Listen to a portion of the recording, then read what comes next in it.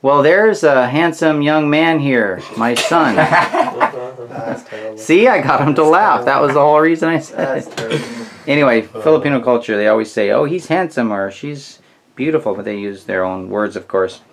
So, basically, yeah, Brendan flew over last night very quickly. Surprised me. I appreciate that. Thank you, son. And thank you, Wayne, for letting your daddy go. When you grow up, you're going to be much bigger, and you're going to watch this video. He's a year old, his son. So I'm going to go ahead and just share some thoughts here, and we got some new visitors here from Norway, and I'll let Brendan hold the camera here.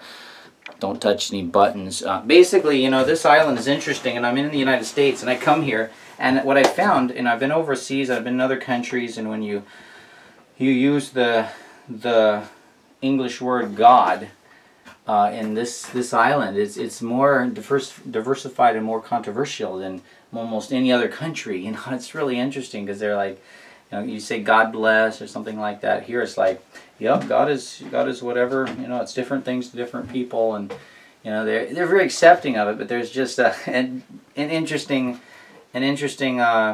conversation that starts. So, what I want to say is this: you know, everyone's raised a different way, and I don't know everyone's culture and background here, but when I look at Bailey here, and I see an incredible creation. I see an incredible entity of the universe that's amazing, and I look at you guys, and you know, there's just so much evidence that there was a creator.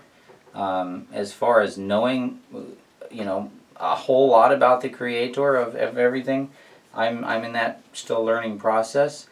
But whenever I go out in the ocean and the elements are there, I like to acknowledge that there is a creator of these things, and that he is, and I don't mean to say, it's interesting, this island is so interesting, you say he, well how do you know it's a he? Well, anyway, I'm just using words, okay, based on my culture. I don't mean to offend everyone, but I believe in a loving creator of the universe, and that he's intimately interested in our well-being. And so I like to, in the Philippines, it's a Catholic country, everyone, if you go on a big ship, cruise, whatever, they pray.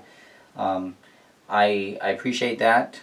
I don't necessarily agree with the reading prayers. I think it needs to come from the heart. It needs to be, you know, heartfelt and stuff. So I'm going to say just a prayer, and then we are going to take off, okay? So this is, guys, this is the maiden voyage. I didn't want to tell these people, but I'm going to tell them now on video. You don't have to like point it at me the entire time. Point it at yourself. None of us have any idea what we're doing. I do. Okay. This vessel, you know, I mean, I've been working on it for a month now. I've been working on these build pumps. I think I've kind of emotionally and physically attached myself to it, and mentally just become acquainted with the vessel. The engine is always started instantly unless the battery's dead. We've got phones. You guys have phones. We have batteries charged. One thing I would like to do is make sure the inverter is working and plug it in. We're going to check on that a little bit. It's not plugged in?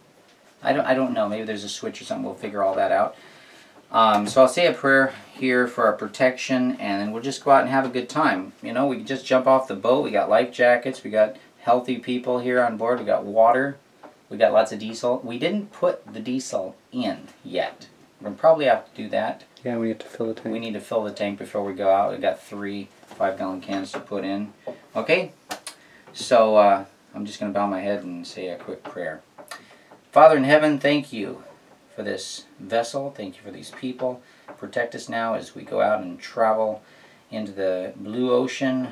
Help us to see and interact with dolphins and whales and whatever creatures are out there, Lord. Help us to give them love and compassion, and not think that it's our dinner and it's another something for our selfish thoughts or whatever, just to bring us happiness. Help us to realize that they are happy being alive and swimming around in the ocean, and that we would just be known by them as their friends.